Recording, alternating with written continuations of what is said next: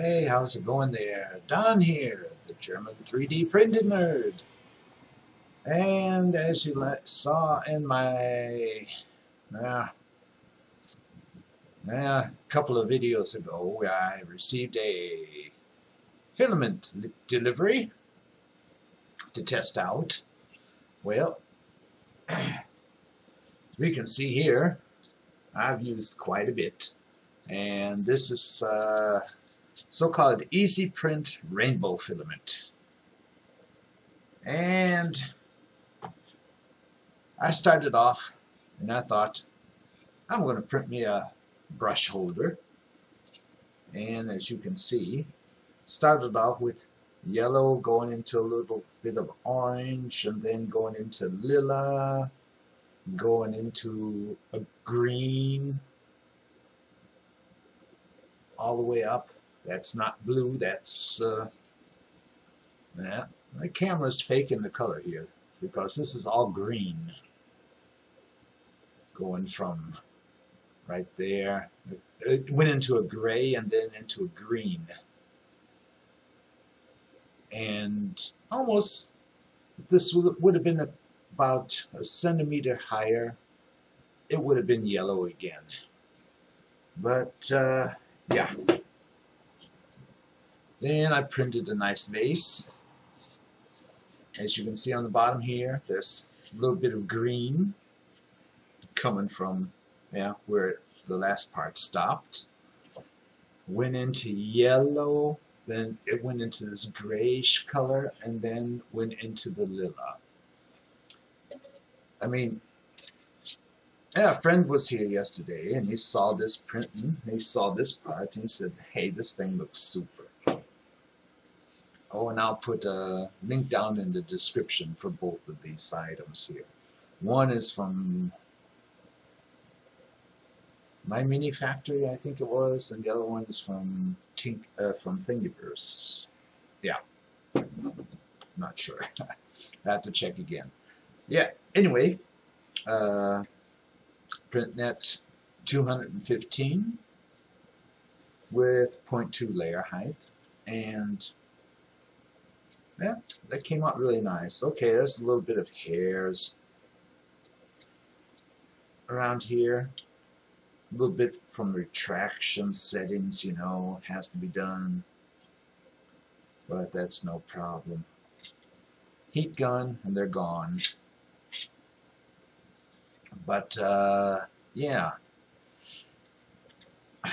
One thing, and that friend of mine that was here yesterday and saw this here and then saw this at about this height right here, he said, well, that's looking nice, Don, but you know, and I said, yeah, would be nice if it if the color change would come a little bit more often, meaning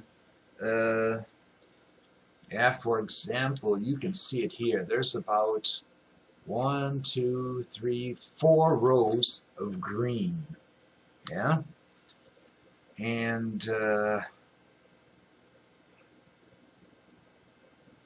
well, I'd say for rainbow filament, you know, okay, if you're printing something like this, you can get some super effects. I mean, it really looks nice. Going from that little bit of green down below, going into the yellow, getting a little bit orange, and then going into the lila, and then a little bit of a gray tone up here on top. But I would have preferred cutting off about 10 meters of that yellow and letting only about that much of the yellow, and then let that lila come in, and then the gray, and then the green, so that I had more colors in this one here. But that's something that the manufacturers need to do. I mean, it's cool stuff, you know. That's a cool stuff. If you can't afford a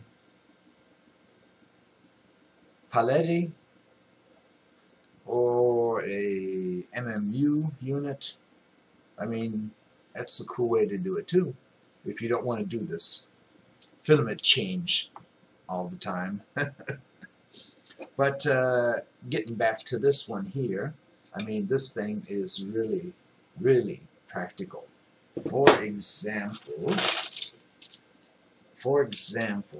let me just start off.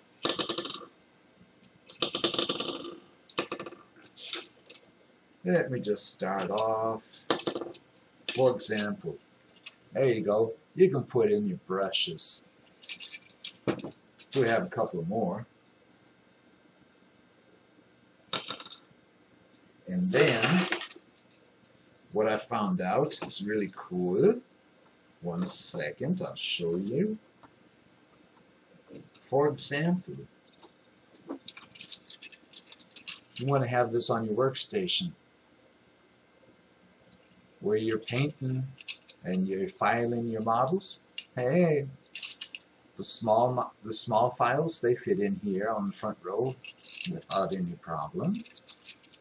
And then I was looking around to see what else do I have when I'm working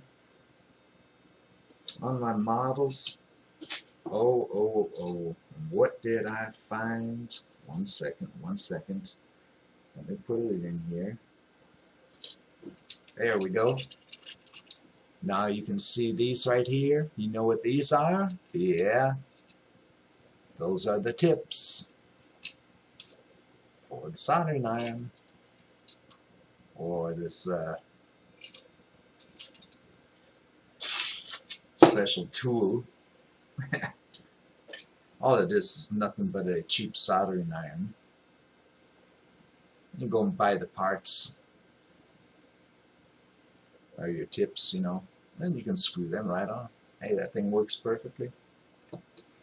But yeah, now got everything that I need for my finishing station right there.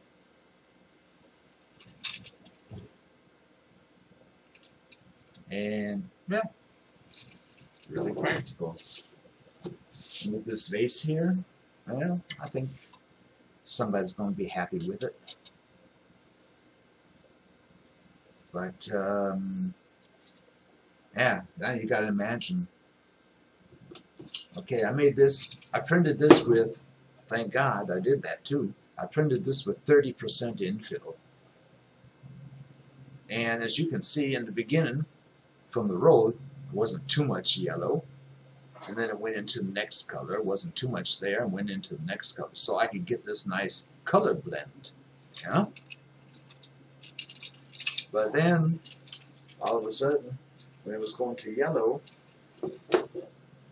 I mean, yeah, there was a lot of yellow on this road. You know? Because look how far that goes up. It goes up from there to there. This doesn't have any infill in that sim, but yeah, thick walls. I mean, this thing is stubby, and it is waterproof. I've already tried it out. So you can put good flowers in there. But yeah, anyway, that's from 3dprima.com, and I still have a couple more filaments that I need to test and try out. There'll be more to come, but till next time, take care everybody, and don't forget to subscribe, hit the like button, ring the bell so that you'll be notified when the next video is posted or when I'm live. So, bye for now.